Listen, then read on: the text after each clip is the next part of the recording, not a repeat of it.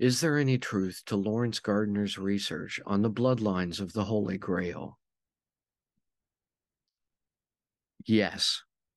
In his works, Genesis of the Grail Kings, Bloodline of the Holy Grail, and Realm of the Ring Lords, Laurence Gardner, 1943 until 2010, presents the direct lineages as family trees for every generation, tracing back from at least the lifetime of Jaques DeMolay, 1240 to 1314 AD, to at least that of Nebuchadrezzar II, who ruled in Babylon from 605 until 562 BC. These documents appear to substantiate several fringe and speculative claims made, for example, in Fritz Sprigmeier's Bloodlines of the Illuminati, about modern rich elite families all being interrelated, and claims made, for example, in Jim Marr's book, Rule by Secrecy, about the descent of all the modern ruling elites from an original Babylonian brotherhood that dated back at least as far as ancient Sumer and the Levant.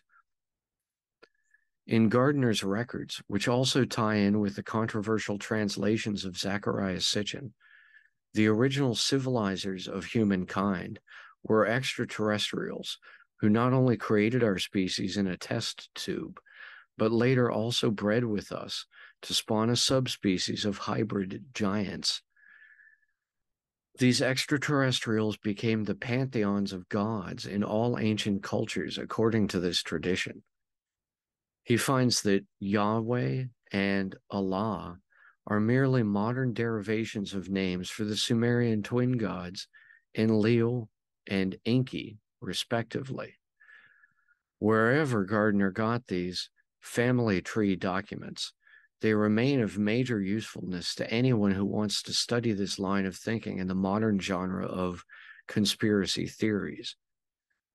They relate that Jesus had children who became the Merovingian kings of France, a popular claim among the modern descendants of these deposed monarchs, and that Jesus survived the crucifixion by having been anointed in a chrism that contained monoatomic gold, allowing Jesus to leave his body and return to it anytime he wished, a claim that popularizes the fringe science of ingesting superconductive monoatomic platinum group elements by giving it a long historical context and precedent. Again, according to Gardner's research, presented in his work, Lost Secrets of the Sacred Ark, the role of such monoatomic gold was pivotal in the ultimate fate of the Ark, of the Covenant artifact itself. Of course, because many of his claims are based on argument by way of absence. Of course, because many of his claims are based on argument by way of absence of evidence rather than its presence.